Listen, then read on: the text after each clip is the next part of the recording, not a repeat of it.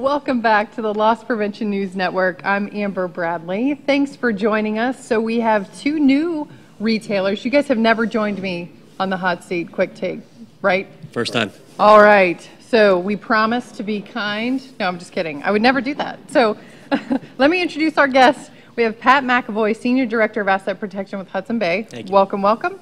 And Bryan Granata, Managing Director of Asset Protection for Saks Fifth Avenue, right here in NYC. How awesome is that? Crossroads of the world. Okay, so you guys just finished an episode with Gus talking about threat mitigation. And, you know, there's a lot of loss prevention professionals watching us out there that may not get to come to conferences and things like that. So they tune in to get the nuggets of what you guys really think will help with this threat mitigation, because it's not like it's becoming a bigger focus these days. You guys were just talking to us about that. So if you had to give LP professionals one or two tips to say, look, maybe they don't have a big team, they don't have a big budget, what would you say would be the number one or two thing that they could do to help mitigate threats within their organization?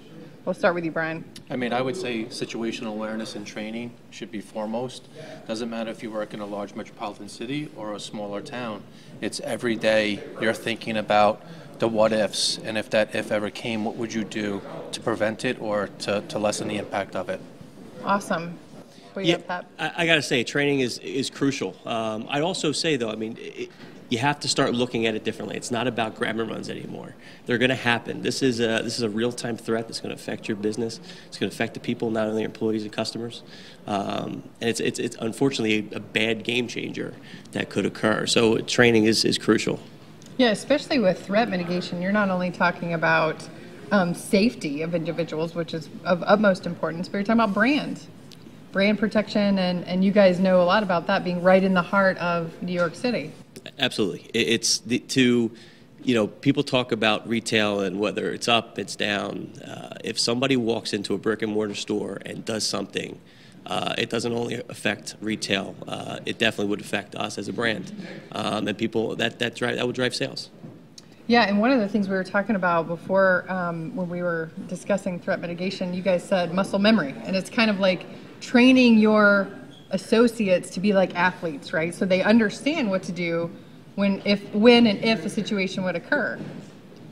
Absolutely. I mean, every day we talk about different types of scenarios, and it's, you know, anywhere from active shooter to vehicle borne to someone placing just a bag down on the selling floor, and what do you do? And it's those different scenarios. As you talk and train through them, if it ever did happen, you should be so well versed on that situation that muscle memory just clicks in and you know exactly what to do. Yeah, you're not running going, oh my gosh, what are we going to do? So it's interesting because you hope that the odds of something like that happening are so small. Right. But you also have to keep it fresh and exciting so your associates don't just go completely blank and forget it, right? That's where the awareness comes in. Exactly.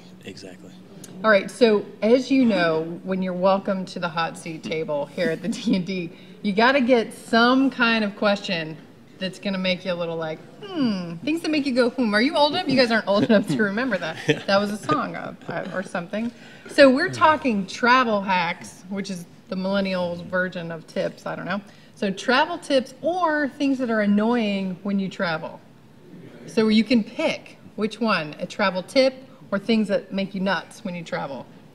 What do you got, Bryan? I can give you a combination of both. All right. And it's, you know, very prevalent in New York City, and also we talk about, you know, awareness in what you're doing. And nowadays when you walk around New York City, everybody has their head down looking into their iPhone. You know, and from a safety perspective and, you know, from an annoyance perspective, people are going to get hit by cars, they're not sure what's going on, plus they're bumping into everybody as they're trying to send that text or read that text. I hear you, and I think it's cool when you're walking around and you see the signs right before the crosswalk that say look up or like get off your phone or something. Right. That's so New York. Shouldn't be. Yeah, it's sad. I love that. It's sad, but yeah. I love, what did you say, heads up? What was up. it? That's perfect. All right, what do you got, Pat? I am the worst traveler, probably, so I don't know if I can give you any hacks. Oh, no. I would tell you I am the guy that's there 2 hours early for a flight, and I'm the guy that doesn't I pack everything in a. So he checks his bag, I think. I check my bag. Unbelievable. I have a huge bag for an overnight. I'm a terrible traveler. I'm the guy that's bothering everybody else. Okay, here's the one question that will really tell you if you're a terrible traveler. Okay? Okay. And it's going to make me nuts, so just keep that in mind. Do you put your seat back on the airline? Very rarely do I. Very rarely. You're talking 1 in 10, talking 5 out of 10? So I will tell you, I'm kind of the guy that just goes back a little bit.